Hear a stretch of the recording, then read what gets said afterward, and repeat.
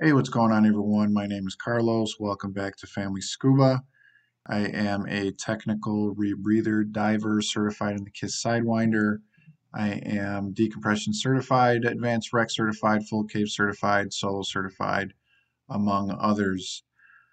Today, I'm going to be talking about the maintenance and going through some demonstration on how to take things apart, clean them, put them back together. This isn't intended as a training video. This is intended as a supplement to information you should be getting during your training. Additionally, I talk a lot about how easy these units are to maintain, to keep, to clean. So I thought I would respond to a request to make a video like this. So I hope this is helpful to you. Again, not intended to replace any kind of training. You should be seeking that out on your own, but this should serve as a very good reference to any questions you might have down the road after your training, or maybe you might want to go through this if you're deciding whether or not you want to buy the Sidewinder, if it's for you, or again, if you are going to buy one, something to give you a heads up on what to look forward to. In any case, I hope you enjoy. If you have any questions, please leave them at the end of the video, or I should say in the comments, um, and I will get back to you. Thanks, and enjoy the video. Hey, what's going on, guys? I was asked to do a video on maintenance for the Sidewinder. I have kind of really emphasized on how simple it is, how easy it is to maintain, and how much I like it. So I thought it would be appropriate to respond to the questions that I've gotten and get this video done. There isn't a whole lot to it. These are all tools that I got with a scuba, what is it called? Dive repair kit. Came with these small needle nose, with these adjustable pliers. It did not come with this. This is a plastic pick. They make brass ones. I have a set of brass ones. I prefer the plastic ones. It came with the screwdriver, this Allen key set. The only thing that didn't come with it, like I said, is this pick, this 3mm Allen wrench, screwdriver, and this lube. Anytime you work on anything that's O2 compatible or needs to be O2 compatible, you need to use O2 compatible lube. So anything over 40%, I believe, is what requires something like this. It is a little bit expensive, but this lube will last you quite a long time, actually. You don't need a whole lot when assembling things. But with that, we'll get to it. I'll kind of move these up a little bit, get them out of the way. I'll start with the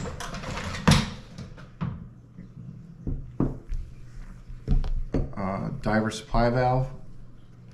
So this thing, generally after a weekend of diving, I will, as you see it here, I'll open the valve up. It would look like this.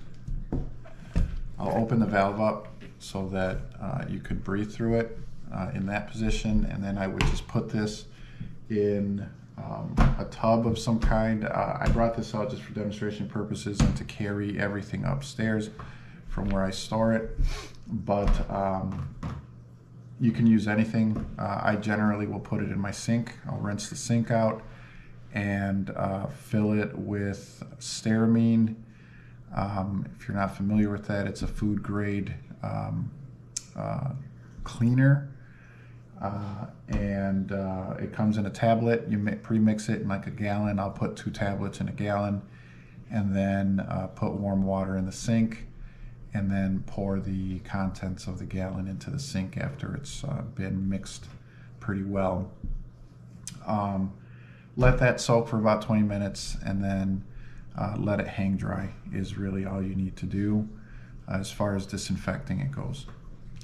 As far as maintenance, these do need to be taken apart periodically. And if you've seen some of my other videos, my dive buddy and I, Charlie, like to do quite a bit of tight, dirty cave stuff. So these tend to get pretty grimy after a while, and you'll feel it in, in the valve when you move it up and down or on and off. This one's not too bad, but I can feel it's a little bit grimy, and it's not that hard to take apart, so I don't mind doing it. So to do that, you would pull these out, these C-clips, set those to the side, and then pull the tube out. Still got a little bit of water in it. These, like I said, once they're sterilized and hung to dry, they're fine, they're good to go. Set those aside. They are exactly the same, so there's no real worry about getting those mixed up. The one thing you do need to worry about is how these are installed.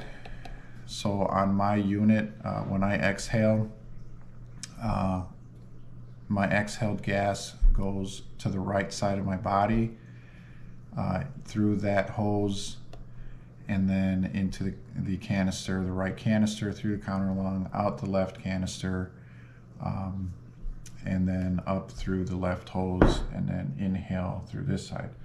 So if you can see on the inhale side, there's a mushroom valve that allows gas to flow through it. If I blow through the mouthpiece, the mushroom valve will then seat. It's the exact same on the other side as this one is, and then it won't allow gas to pass through. The only way it can pass through is through the right side. So to get these out, that's what you need the needle nose pliers for. Grab one of the tabs and it should come out fairly easily, just that easily, and there's not much to it. There's an O-ring on here, and then the rubber mushroom valve. As you can see, you can just easily lift that up, wipe it down, clean it. If there's any debris in here, clean that out. Try not to rub any sand or hard grit on this thing. Try either blowing it off or rinsing it off rather than trying to rub it off. You don't want to damage this rubber seal. It's pretty thin. This one's actually not that bad. I thought it was going to be a lot worse than that, but I clean it pretty often, so I tend to keep them pretty clean. But anyway, again, these are also interchangeable. This can go on this side. You just have to flip them. I like to keep things where they come out of, so I'll put this on the left side. And then to get this one out, you just pull back on the gasket on the mushroom valve. Same thing, grab one of the tabs, making sure you don't grab the gasket itself, and just pull straight out. Comes straight out, and there is an O-ring on that as well. One thing to keep in mind is to remember, up is on, down is off. So this is the orientation of the valve. I also have the clamp to my mouthpiece on the top, so I know that's the top, so I can't accidentally do that. There's also a hole here when you close the valve. I don't know if you can see that valve moving on the inside, but when you close the valve, there is a groove on the inside, on the inner sleeve, that allows you to push water out of the mouthpiece, in case you were ever wondering what happens to that water when you remove the DSV underwater. So anyway, the next step would be to remove the on-off handle. And to do that, I don't know if you can see, but there is an Allen bolt in there. You just have to get in there, hold this, and unscrew it. I can't see what I'm doing.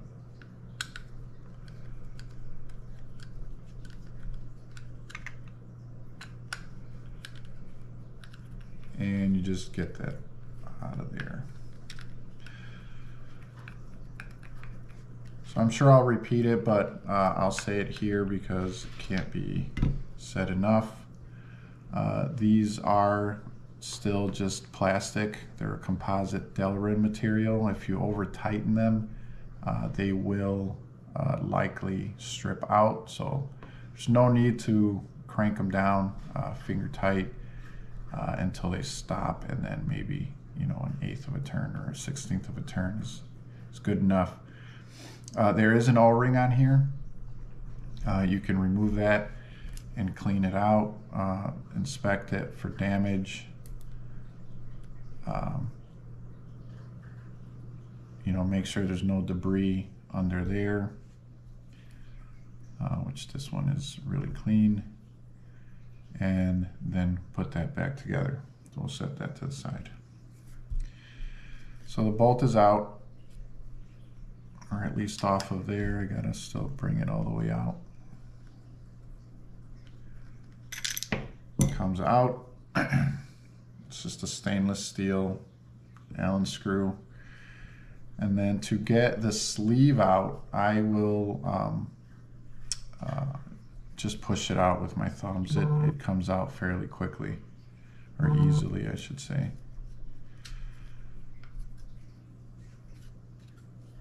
It's a little wet, so it's harder than normal. And you just push it out.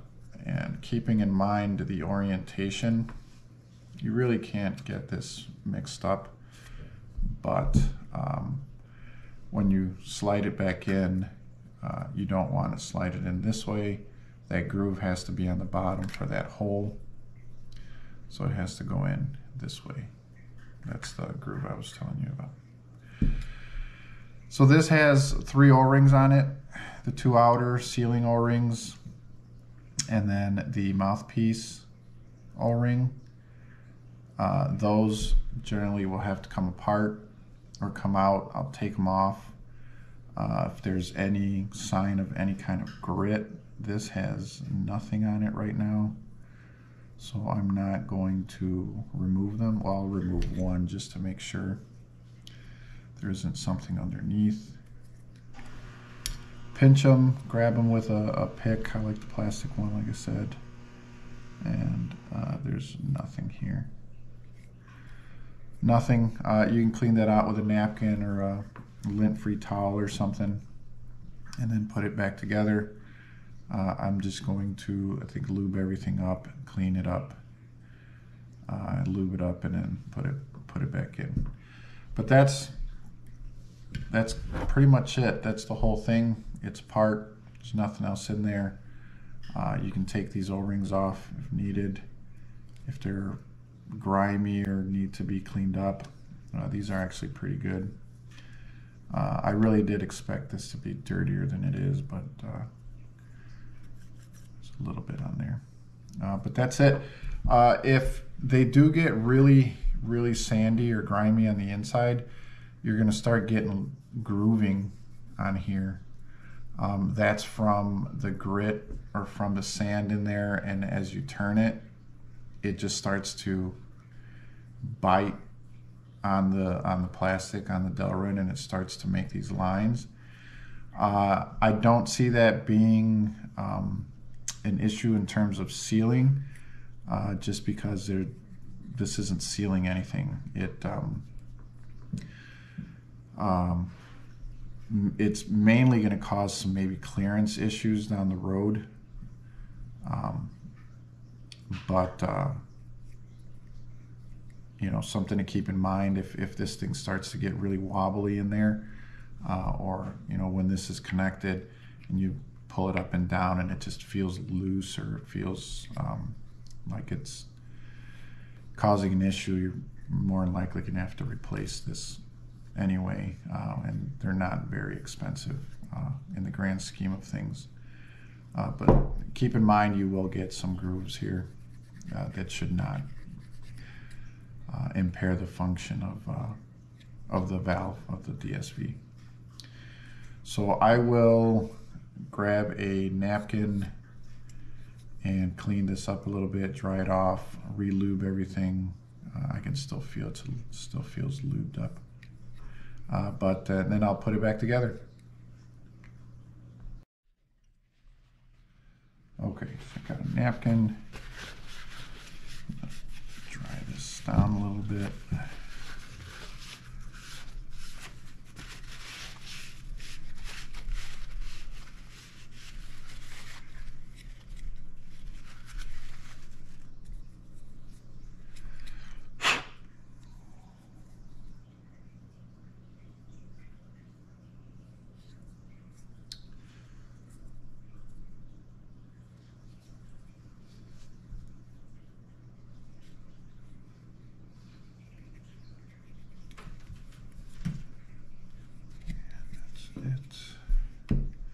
So normally if I take the O-rings off, just wipe them down,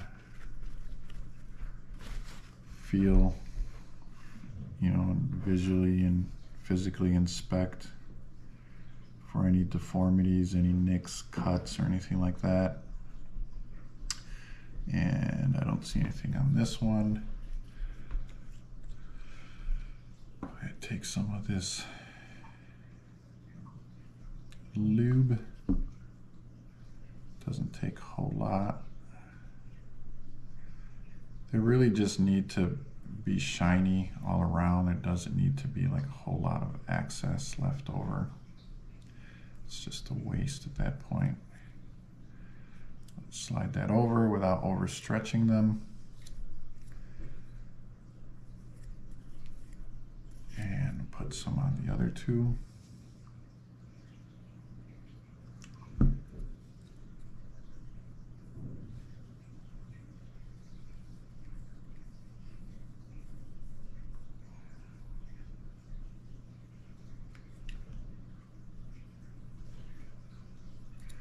Now, when I first took this apart, the very first time I looked at it or I got it, I took it apart before it even hit the water. And this whole thing was, you know, lubed up and greasy. I find that it just, sand and grit just tends to stick to everything when it's all greasy, but maybe it helps with some of this, but I don't know. I don't put a whole lot on there, just residual from my fingers is what goes on there. Clean the inside the DSV.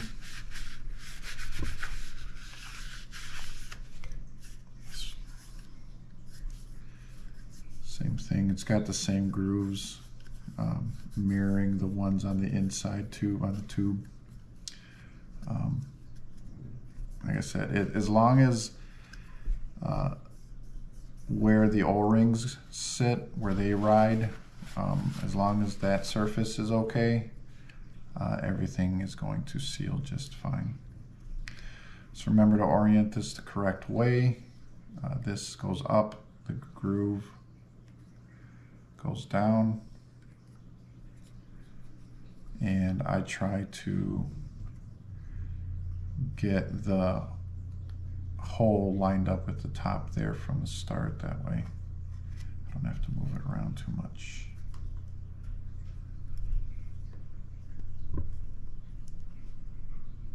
And there it is. So get this centered as best as possible. And bring it up a little bit. And that's it.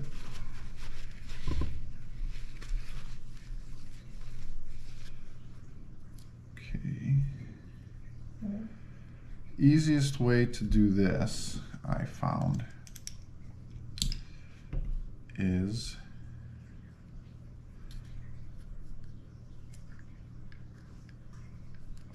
to work that. I almost had it.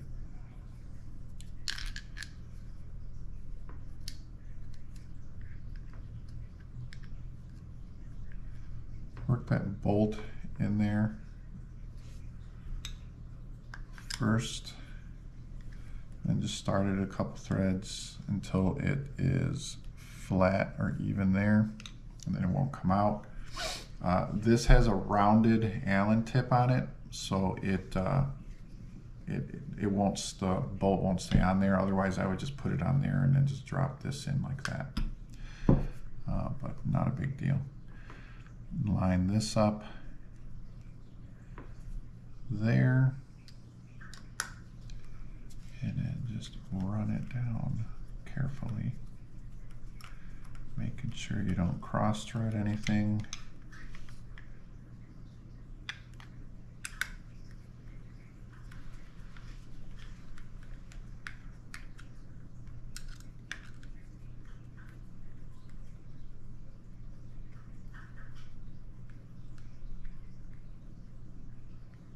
And again, normally I would take that O-ring out and clean it. Oh, I did take it out. So I gotta back this back out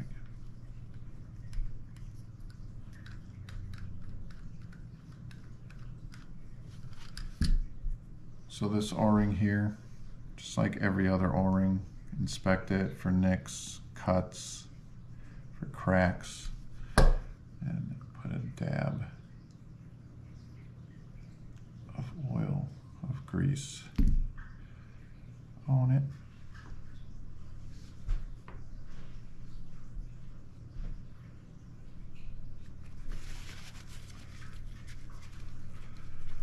And put it back on.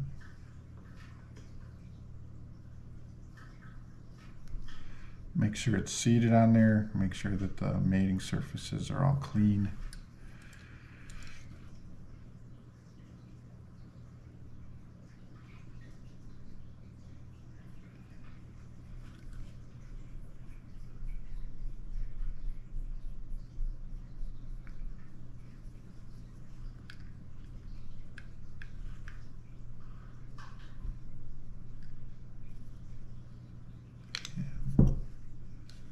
That is it.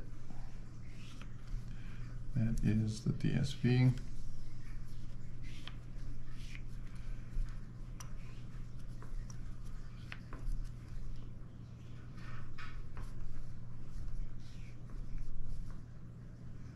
DSV.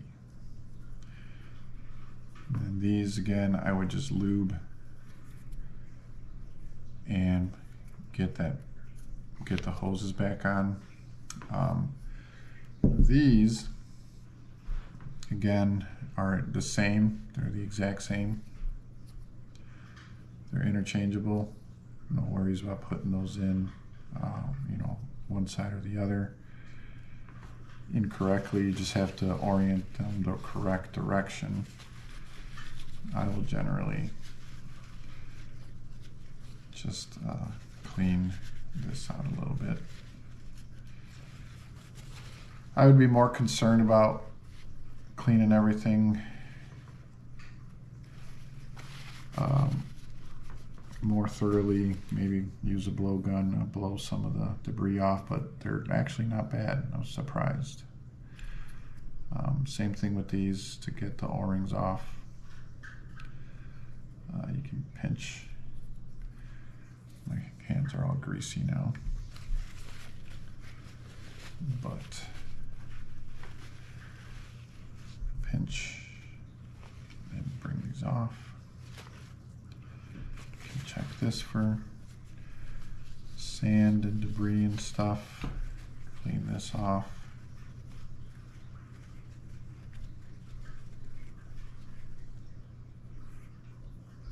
Lube. That's a lot of lube. Don't need that much. Okay, sorry about that. My camera shut off. Apparently it was overheating, so I turned down the resolution in frames per second. Maybe that'll help. In any case, like I said, you get the O-ring in, get this all cleaned up, make sure you don't have anything on the on the contact surfaces. This is where it's sealing. Sorry. The lip of this rubber seal is just seating up against this lip on the plastic insert. So that needs to be clean of debris. If there's anything on there, this isn't going to seal. So again, you need to remember what the direction of travel for the lube gas is. Mine goes from the right side, clockwise direction, if I was looking right at it, or if it's on, if I'm wearing it. So gas has to be able to exit to the right. So this one is going to go this way. I already lubed it up. Make sure you get it on there nice and flat. Push it in, and then until it seats. On this one, it's just down until it seats, and then it's in. Same thing with this one. While the camera was cooling down, I went ahead and checked it. It is clean, free of debris. Go ahead and take a little bit of lube and put it on the O-ring, which would normally be removed if this was a lot dirtier. And again, direction of travel, it has to come from the left side in as I inhale. So we'll get that on there nice and even, press it in, straight down until it stops. And now I have them oriented in the correct position. So then I would just either remove these and clean this all up, or just put some lube on it, which I think is what I'll do because everything seems pretty clean. And then test your mushroom valves. So that's really all that there is to this. There's some O-rings on here. You can see they still have lube on them. I'll probably still wipe those down and clean them up again, and then get this all put back together. But that was basically the gist of doing the DSV. For the sake of time, we're going to move on to the next thing. So this is the computer with the wired head. Again, I don't have a problem with it being wired. It works just fine for me. This does unscrew. There is a fitting there, and then a a nut style end to the wires. So you would just take that off, unscrew it, and send this in for service if, when the time comes. As far as servicing this, I don't do much to this. I will take this off the canister and set it to the side. I generally will just let it sit on a towel like that so that moisture comes down and away from the sensors. If you leave it like this, it could puddle, and damage the sensors prematurely. I just leave it like that and let it sit, let it dry. To take this off, it's just a nut, and then this plastic, this plastic piece holding all the O2 sensors slides out, and then you can pop all this out, clean it up if you need to. This doesn't look too bad. It probably could stand some cleaning. Water and vinegar will get this thing looking like brand new. I'm not going to do that today because it doesn't look too bad, but water and vinegar gets all of that sorb dust off very, very easily, gets it looking brand new. One thing I will mention, and I hope you can see it in there, these connectors, they're not like normal connectors where you have to pinch and pull. These you have to actually have to back this out. That tab gets pushed out, and then these connectors come out very, very easily, which you should do on a regular basis, not just when replacing these, just check them for corrosion and stuff like that. But we'll leave that for another day. And then when this goes back together, make sure that none of these wires are being pressed against the threads or in a weird way where they're going to chafe. Once that's seated, just make sure that they're lined up so that this is where the hole is. That way they all get installed correctly and the gas flows over them evenly. So that's that. This has two big O-rings on it. Those come off very easily. As you can see, these I've gotten probably 5-6 hours, and they're still fairly clean because I wipe them down every time. So I'm not gonna bother with those too much, but same as with any other O-ring, take them off and clean them. And then this is your overpressure valve. This does come apart. It unscrews from the head fairly easily. You would want to wipe this down, clean that up. That's the other end of that, the threaded rod that holds the O2 sensors in place. You could take that out if you really needed to clean everything up, or if you needed to send anything in, but not really something you would normally do. But that's that. And then this thing, generally all you really need to do with this is maybe rinse it out. I did take it apart one time because we got it really, really dirty, dragging it through some muddy sand. This has an O-ring right here. It's like every other O-ring. Inspect it, clean the mating surfaces, lube it up. To take this apart, there's 3 screws on here. To service it, you really don't need to take those screws out unless you're going to be messing with that gasket, which is similar to the mushroom valves. Normally I can just rinse this out and leave it be. If you want me to take it apart, I can, but it's like any other overpressure valve. Rinsing it out generally will take care of most of your issues. Otherwise I believe there is a video out there for taking these apart. Put that back on there.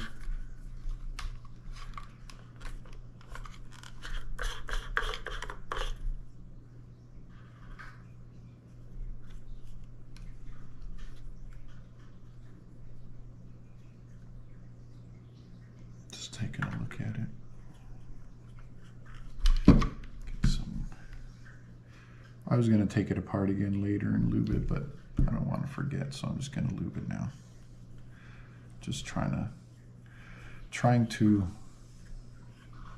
save some time for the sake of not making this a 2-hour-long video.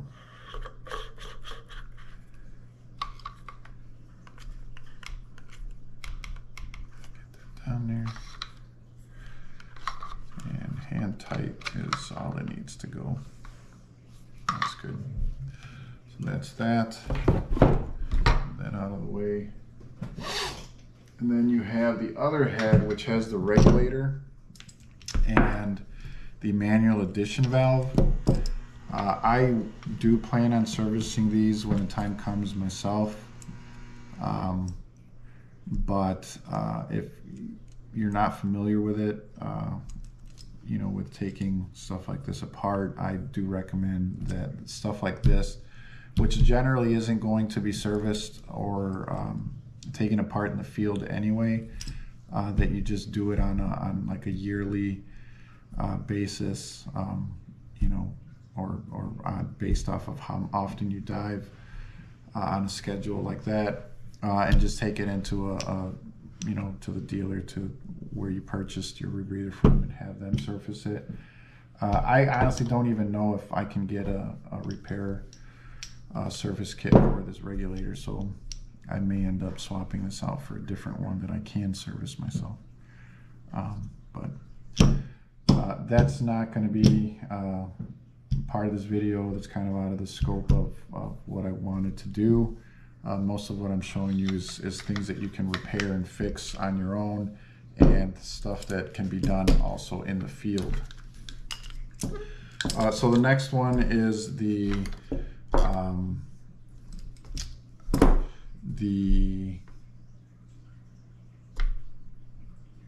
having a brain fart.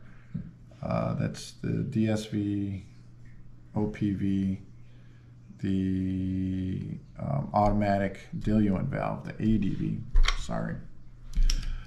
For this one, you're going to need an Allen key. I don't know what size it is. This says 5/32. I'm guessing probably a 4mm. This is a 3. I don't know, 5/32. Loosen this up. It shouldn't be very tight, but loosen it up evenly. Think of like the lug nuts on a tire. You don't want to run them all out. Once they're loose you can, but initially you want to run them out evenly. So this is just 4 Allen screws, and I'll show you what's on the inside of this thing. So you have your cover, and that's it. It's just a nice flat cover. It needs to be flat because it pushes down on this rubber gasket and seals. Then you have your diaphragm. This does get dirty. This is exposed, kind of like the overpressure valve. But I think I mentioned that the overpressure valve is just like one from a dry suit. Those two things are the ones that are exposed to the elements the most. They need to be cleaned the most often. This one does have some debris on it, some sand or something. It's gritty. I don't want to really rub that on there too much. I got a cup with water here. Clean that up.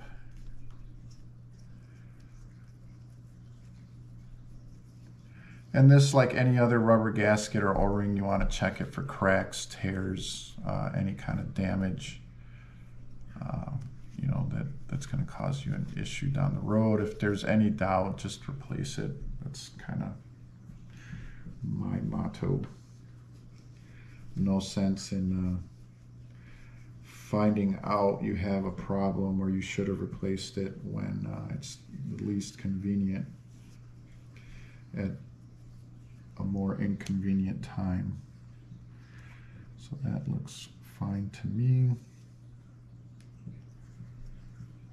And to replace it, you take a screwdriver, unscrew these two halves apart, and the kit that I got with the Sidewinder actually came with a spare one, but I mean, you could make this out of anything that'll seal. If you had like a torn neck seal, like an old latex one, you'd probably make it out of that too. But these are cheap enough to keep spares.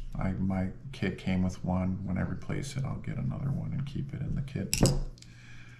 Anyhow, that's that. And then you have where it sits.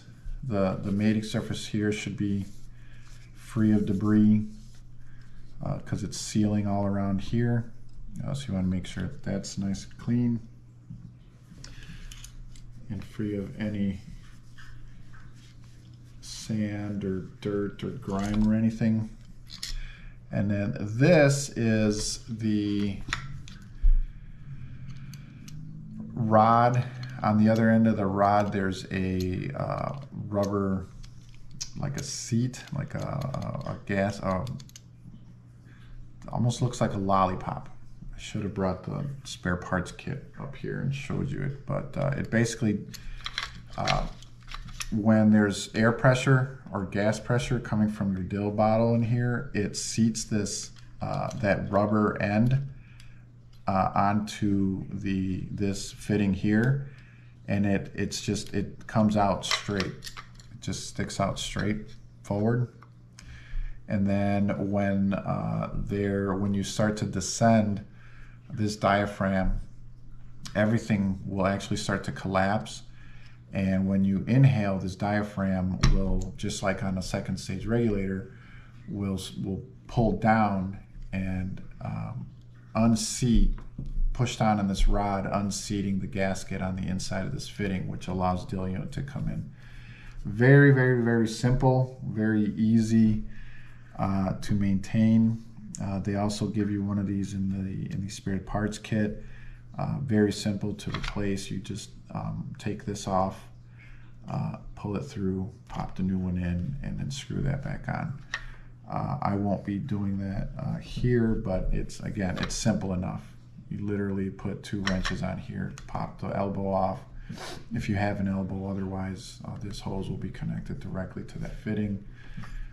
Push that rod out, put a new one in, and you're done.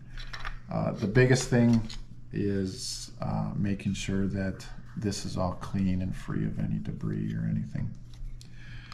So then, to put it back together, line the holes up as best you can. Try to really get them lined up though, because when you're running these screws in, it'll catch the edges and it'll just start tearing apart the holes.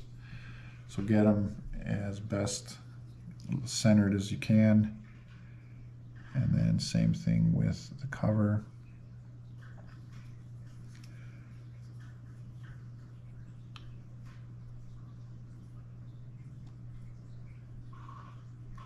Nice and lined up.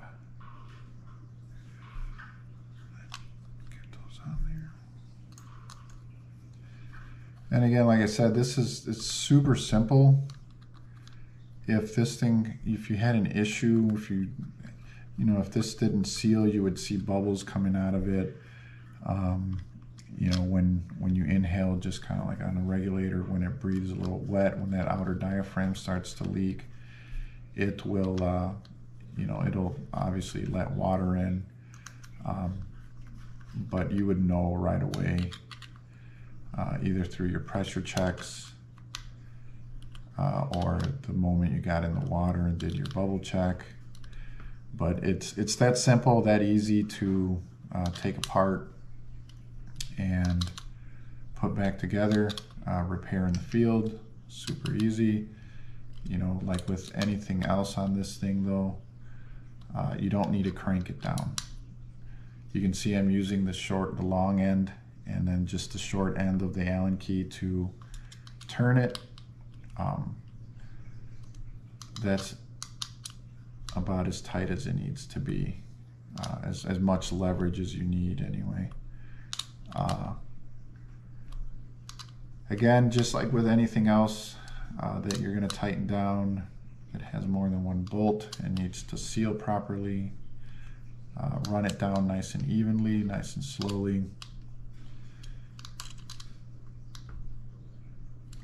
in a crisscross pattern. And once it is a little more than finger tight after going flush, that's as tight as it needs to go, and that's it. So that is sealed. What I would do now, that was the last thing that I would normally clean out, is hook this up. I don't need to really have sorb or anything in the canisters, just put everything together and connect the dill bottle or just manually blow air into the system through the mouthpiece, pressurize it, and listen for any hissing, any noises, anything abnormal, and then adjust, repair as necessary. But that's it. As far as the cleaning goes, it seems like it took a really long time, but it really doesn't. It probably takes me about 20 minutes when I'm not trying to explain everything. And that's taking it apart, cleaning it, and putting it back together. Unless it's really, really dirty, which it was when I came back from Florida, then it probably takes me about 30 minutes because then I'm taking every single O-ring off of it and cleaning and putting back on and lubing and so on. But that's pretty much it. Any questions or something that I didn't cover or that I kind of skipped over or forgot to talk about, please let me know. And I will try to answer them in the comments or do a follow-up video to try to answer those questions. Thanks for watching. Again, I'm going to repeat, this isn't a video that's intended to replace real training from an instructor. It's intended to just supplement information that you already know or to supplement what you know specifically to this unit. Anyhow, again, thanks for watching, and I will see you hopefully diving or on the next video. Thanks. Bye.